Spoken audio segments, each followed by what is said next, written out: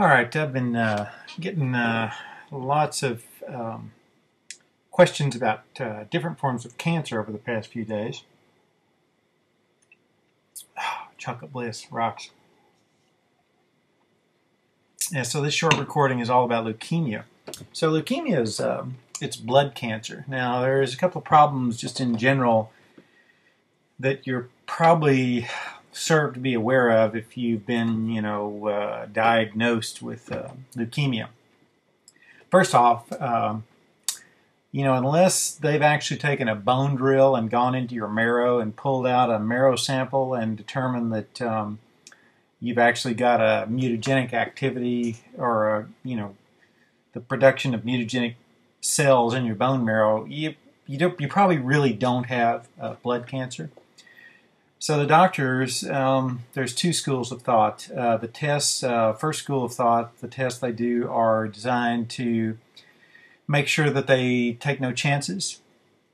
I think it's more the second school of thought, that the tests they do are meant to surface any little thing that's out of whack so they can start hacking and drugging you or radiating you or whatever other squamous, heinous, nefarious witch doctory they'd like to do.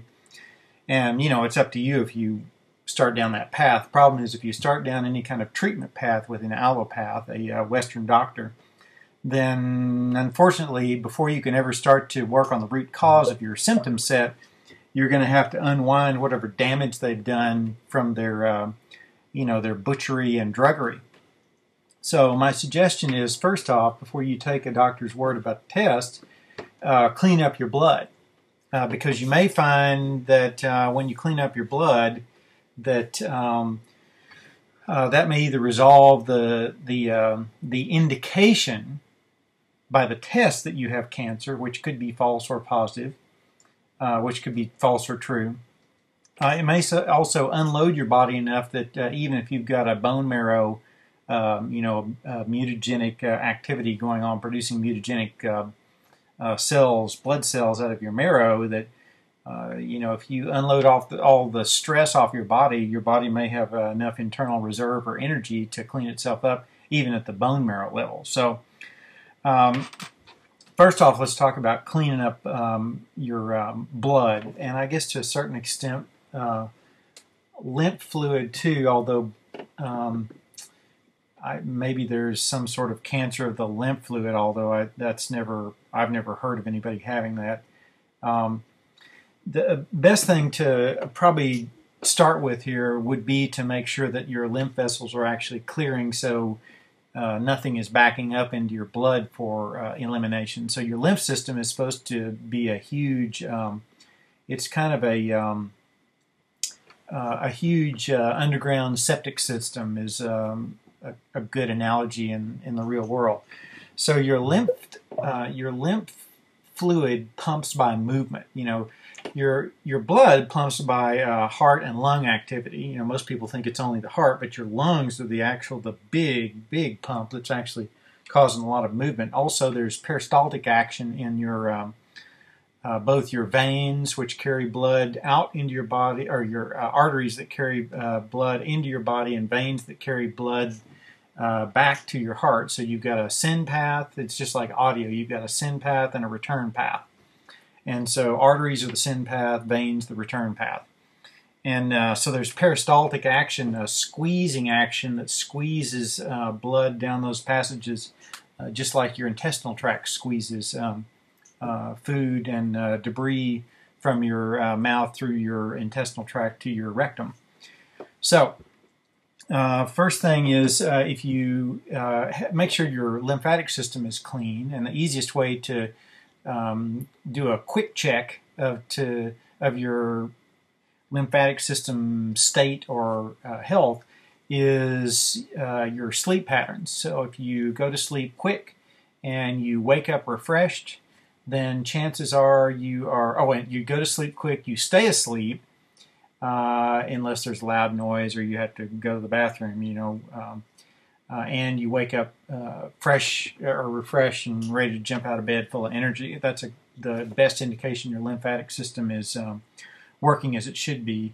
So that means that as you're moving, your lymphatic system is clear and your lymph fluid through movement is pumping out of your body. If your lymphatic system is clogged up, there will come a certain point that if you can't flush debris out of your lymphatic system, it's got to go someplace. So it'll start going out of your skin, it'll back up into your blood, hopefully to be eliminated through your urinary or your bowel systems. So first step probably to dealing with making sure that you've done everything you can to address leukemia is to clean out your lymphatic system. Next thing is to clean out your blood. And blood cleansing, there's kind of two components, and this sort of goes along with lymphatic fluid also, is, your blood's primarily made of water. And so, if you're drinking small amounts of water, or you think that other fluids you're drinking, even things like if you're drinking a lot of chocolate bliss or superfood brews or fresh juice, none of those things are water. They are fluids. They are not water. And if you're drinking tea or coffee, none of that's water. And so for me personally, I drink, I just weighed myself, and two different scales. One I weigh 170 and one I weigh 180, which is the highest I've ever been. And I'm feeling darn good, way better than when I weighed 130.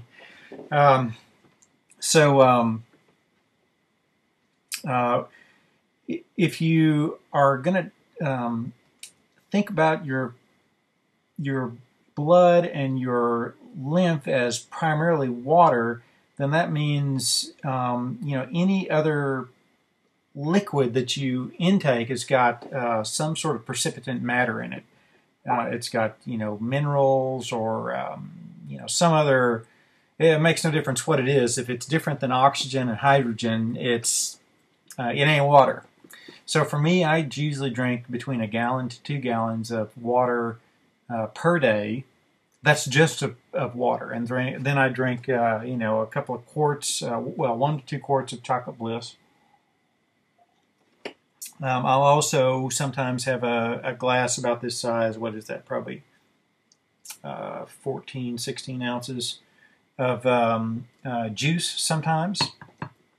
And then most of the foods I eat are high water content, which are non-sweet fruits like tomatoes, cucumbers, avocados, coconuts, and even the vegetables I eat. What most people consider vegetables are pretty high water content.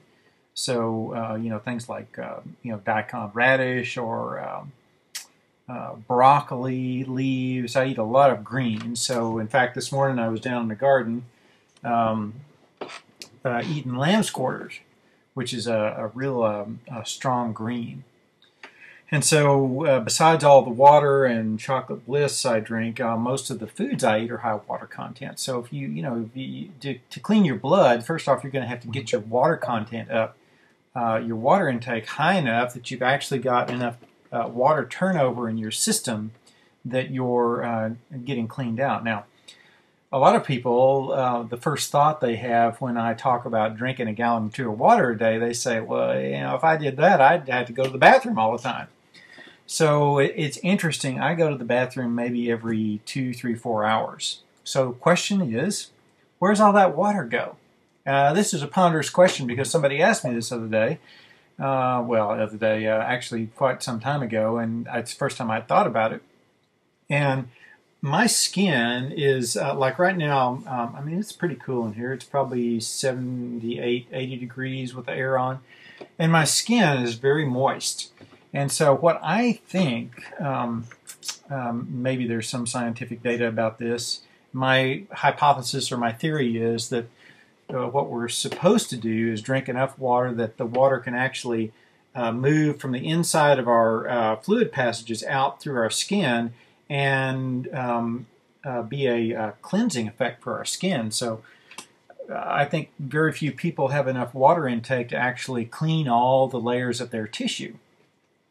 And so most of the water that I drink, it's either somehow immaculately, transitioning into an alternative dimension, or it's coming through my skin. You know, it's aspirating or respirating through my skin.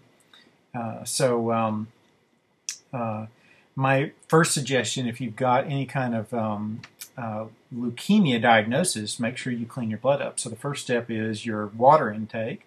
Next step is your salt intake, because salt is the substance that allows us to hold water in both our fluids and tissue. If you're eating inappropriate quantity or quality of salt, you'll be unable to hold water in your tissues and actually have the water move through your tissues properly. So salt's the next thing. That's one of the reasons that we package, I might have some salt here someplace. Yep. When I say salt, what I mean by salt is honest to gosh, true salt. So if you look at this, this is has a very red quality to it. The red comes from hematite, which is a form of iron that's very instrumental in helping us build and maintain red blood cell health. So when I talk about salt, what I'm talking about is honest to gosh food salt. Now here's the challenge with the red salts too, and why we package our own salt now instead of, we used to be the largest distribution channel for a couple of other salt products, and we sent the salt out to have it assayed, and it came back with huge amounts of nickel. And the reason for that is that most places that red salt is ground in the Himalayas is ground on very soft nickel grinders, and the salt rocks are harder than the nickel grinders, so when you grind salt rocks on nickel grinders, you end up actually grinding the grinder, and you end up with huge amounts of nickel. So my suggestion is, you know, salt is very cheap. I mean, we sell, this is almost a kilo, it's 2 pounds for I think $20. So, you know, you're best served to if you're buying salt and you're buying it from somebody else, best run assays on every big batch of salt you get to make sure that it's got no nickel in it, because nickel is far more toxic than the mercury in the fillings that everybody knows you ought to have out of your mouth at this point. I guess maybe talking a little bit about water would be good. Water is a very complicated subject. One of the easiest ways to have high quality water is to get an in-home Culligan water machine and take your water and freeze it. So the Culligan machines, they're reverse osmosis, so they'll take all the particulate or a lot of the particulate matter out. And then if you freeze it, that's like a ghetto redneck way of structuring water. If you freeze water and then thaw it out, it'll hold its perfect structure for 12, 14 hours. If you'd like to, bump up a level, you can get in touch with me. And they're machines that they're pretty inexpensive now, down around the $1,200 to $1,500 mark, that are really good, high quality water machines that will structure water and also remove particulate matter like fluoride and chloramine, which is what most municipalities are using instead of chlorine these days. So the next step along the blood cleansing checklist is we got water, salt. The next step is cleaning up CICs. Now, CICs is a big honking fancy term the doctors came up with to confuse you about a simple topic. CICs stands for circulating immune complexes. All that means is that you've got undigested or partially digested food floating around your bloodstream. That's all it means. So I guess they felt that it was more palatable for most people to hear that you've got CICs. That also has a little air of mysticism, so they can start their butchery and druggery on you, instead of saying you got rotten meat and milk floating around your veins, which is the primary sources of CICs are cooked food for sure, primarily though animal products, because animal products are so darn hard to digest. Rule of thumb is, if you'd like to clean up your blood, I hadn't eaten any animal products and probably, I don't know, no cloven hoof products like pig or fowl or beef since the late 80s, and I did eat a little bit of salmon up through the early 90s, and that was the last time I ate any of that. So, the whole thing about you got to have, you got to ingest mystery cadaver to maintain health, that's a bunch of hooey. Actually, it's a bunch of crap. So crap stands for continually reducing attitude and performance. So if you eat crap food, you'll have a crap life. And if you'd like to continue to reduce your attitude and performance at the fastest, most intense rate, all you got to do is eat cooked foods, refined, processed foods, and especially lots and lots of animal products, where dairy is probably even worse than flesh. So the immune complexes, the way you clean those up is, first thing is you stop eating the material that's contributing to generating more immune complexes, which is the animal products. And then the next thing is the way that the fastest way that you can clean up your blood is, you can just wait for a period of time and, try to live on twigs and berries. I wouldn't recommend that. I recommend you use something like a really high-grade digestive enzyme, which I might have a bottle of here. Nope. We package an enzyme called Primal Digest that is geared towards vegans, because, if you're going to eat meat, you're pretty much on your own.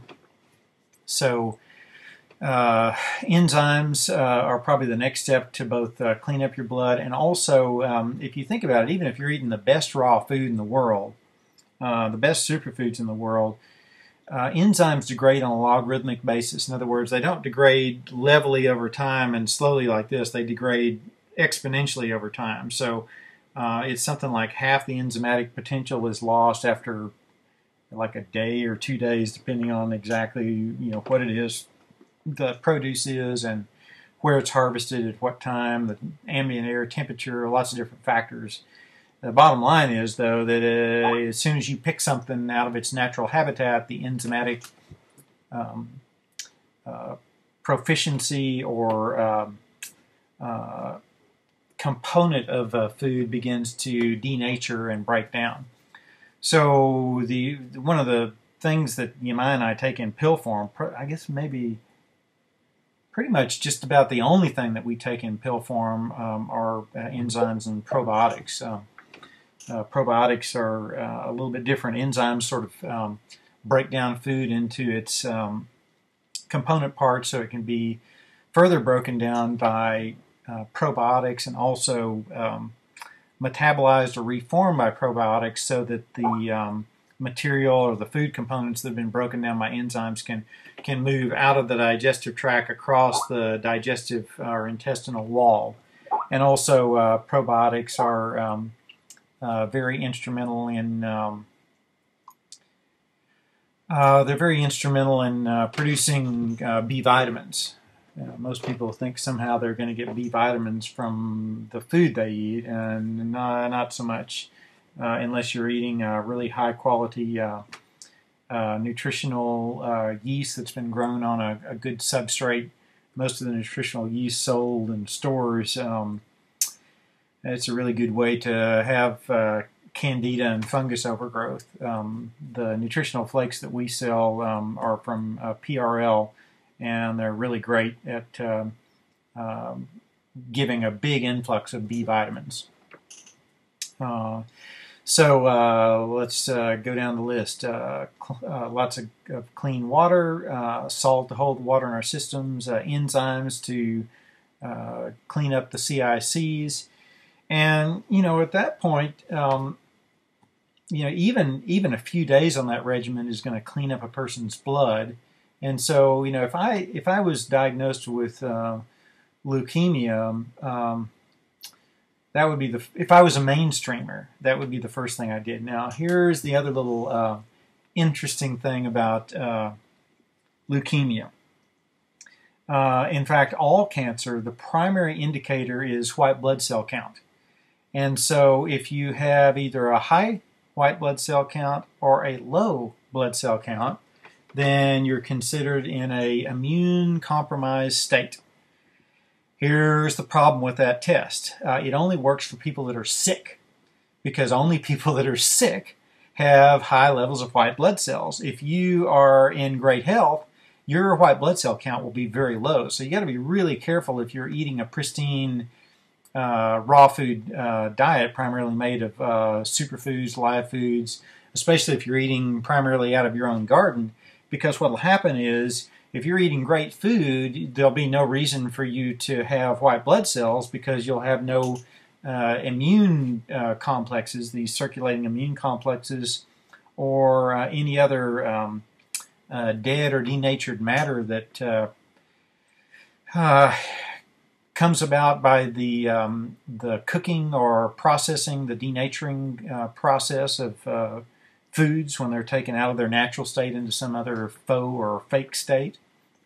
So you got to be real careful if you end up, like breaking a bone or something and having some, I almost said idiot doctor. It's not that they're idiots, they're just ignorant. Yeah, some ignorant doctor do a test on you that shows that you've got a really low white blood cell count.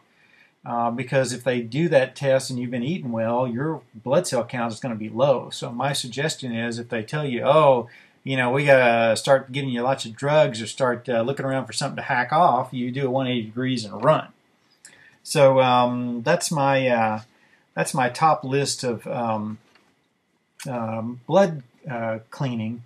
Now, if you go through that protocol for 2 or 3 weeks and you still test that you've got the indicators, there are some other indicators too that can tell some about the state of blood cells that are being generated by marrow. So if you go through that protocol for 2, 3, 4 weeks and you still show up for leukemia, then maybe you have a challenge in your bone marrow, and here's what I would do for that. I imagine a couple of really simple ways to support bone marrow health would be to, first off, to use something like PRL's liquid B complex, and also we just started packaging. In fact, I got to announce it. We started packaging little 5-ounce containers that are just half camu and half acerola cherry powder. So it's some of the most bioavailable vitamin C that you can get. So if you start taking copious amounts of true vitamin C and true B vitamins, especially B12, then that's going to support really great bone marrow health. And, if I did have a bone marrow situation going on where mutagenic cells were getting created that were either determined by drilling a biopsy out of the bone or by tests after I'd done a 2, 3, 4 week protocol of doing blood cleaning, then I'd probably go on a pretty heavy regimen of the B complex from PRL. And here's the reason why. Is B12, most people think of that as like, you get a B12 shot to feel good. B12 is actually the physical material that your DNA is generated from. So what that means is if you've been eating foods that have been enriched, oh my God, what a bizarre, stupid term that is. It's just a flat-out bald-faced lie.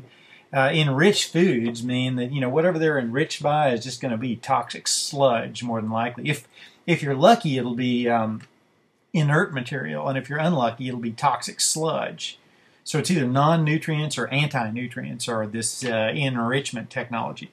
I got news. Humans thinking they're smarter than God, that's just arrogance. There ain't no enrichment process you can do better than going and picking something out of your own garden to eat, or getting it from another farmer, or out of your produce section of your local grocery store, which don't mean Black Hole Foods. The quality of their produce is pretty darn low. I'd recommend you look for alternatives. Most of the produce we buy ain't from Black Hole Foods.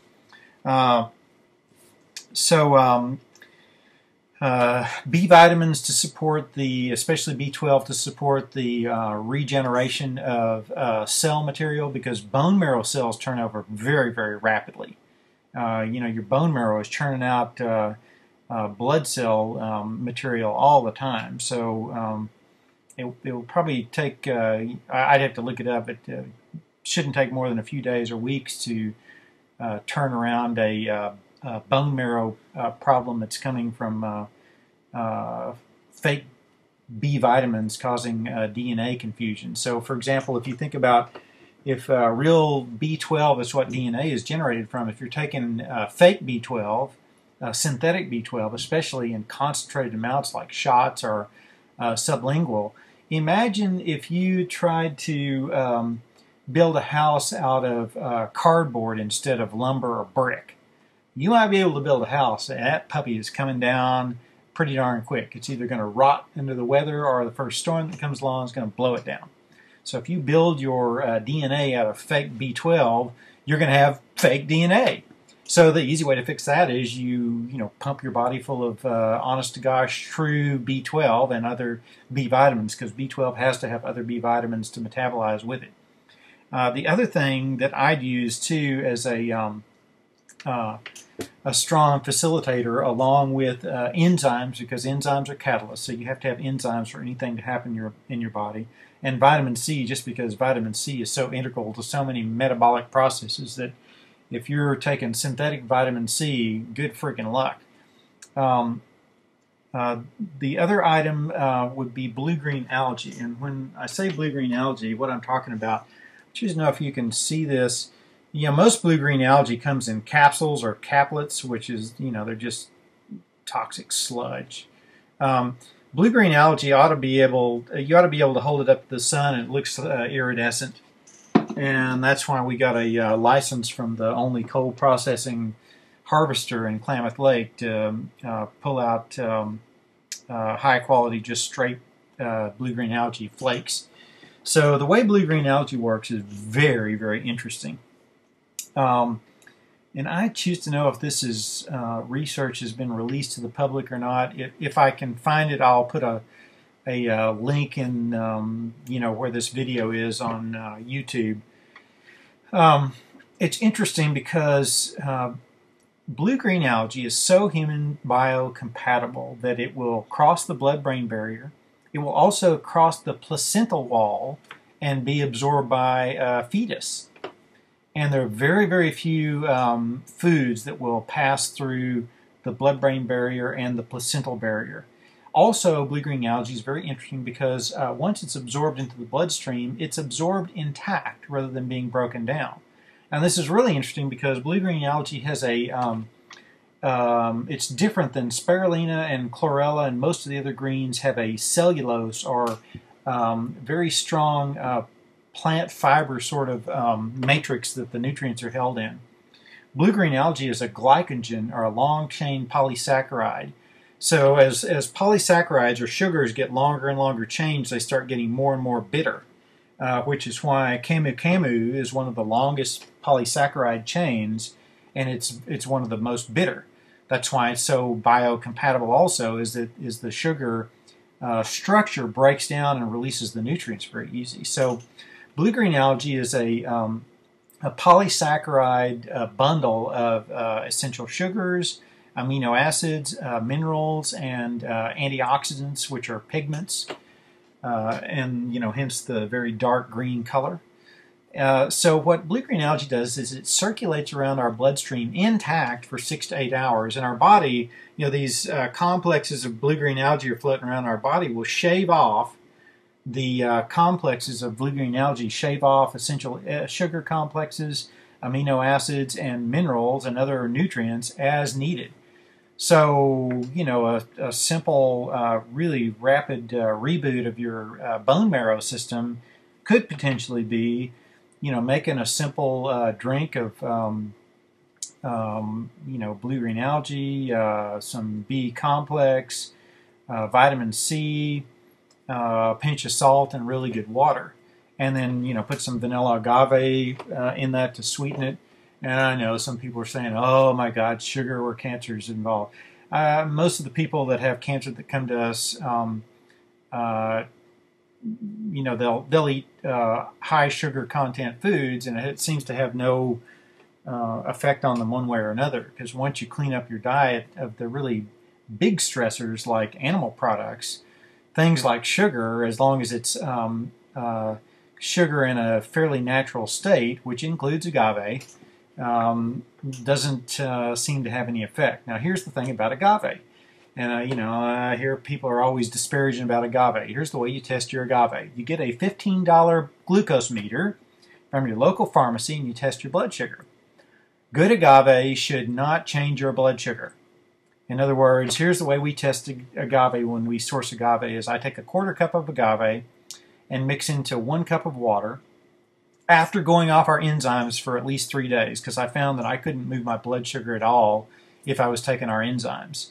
So, even if you're using skanky, that's a technical term, less than the best agave nectar, it appears that if you are using our enzymes every day, it makes no difference.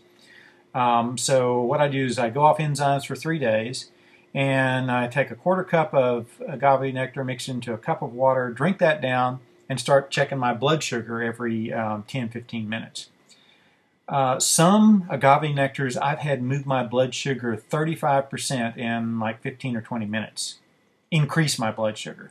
The agave nectar that we source right now, whenever I check my blood sugar, it either leaves my blood sugar the same or even drops it, which is a whole other conversation about why I think that happens. Anyway, that's the test that you can test if a sugar is useful to you or an anti-nutrient, is just get a $15 blood glucose meter. Don't believe anybody that tells you anything about glucose, because most of them are just, I don't know if they're liars, they've just never taken the time to actually test their blood sugar. If somebody's talking about blood sugar sometime, you should ask them, well, when's the last time you poked your finger with a glucose meter and checked your blood sugar? So this brings up the closing topic here. How to know who to take advice from. Here's how you know. First off, you find somebody who has a particular state you'd like to have, whether it's in your business, health, relationship, whatever. They are where you'd like to be. In other words, if you'd like to be a millionaire, you don't ask your, brother-in-law that's fixing carburetors or fuel injector systems at the local auto shop. No. You ask somebody that's a multimillionaire. So you got to talk to somebody who has what you desire and is able to clearly communicate how you can duplicate what they did, and also is willing to communicate, and then can give you simple technologies you can use to measure or prove out your theories and hypotheses as you're going along your journey. So, for example, I gave you the glucose meter test. So, rather than believing anybody about glucose, you test yourself with a meter. Rather than believing anybody about salt is bad, that's just stupid as a bag of hammers. Every farmer knows that if you don't put a salt block in a field with livestock, they'll crib. They'll go chew on trees. They'll dig up dirt and eat it. They'll lick the rust off bumpers. Salt is essential to life. Sugar is essential to life. Fat's essential to life. So most of the huckstering that all these so-called health experts are doing, or the advice they're giving out is it's just violates all common sense and critical thought. So that wraps up our leukemia, all about leukemia today. Cleaning up your blood, water, salt, enzymes, cleaning up your marrow, B vitamins, especially B12, and blue-green algae. So if you happen to be diagnosed with leukemia and you go through a protocol or procedure of cleaning up your blood and your marrow, be sure and be in touch with me and tell me about your experiences. Tell me, what your situation was and how you reversed it, and I'll pass it along to the tribe. Enjoy.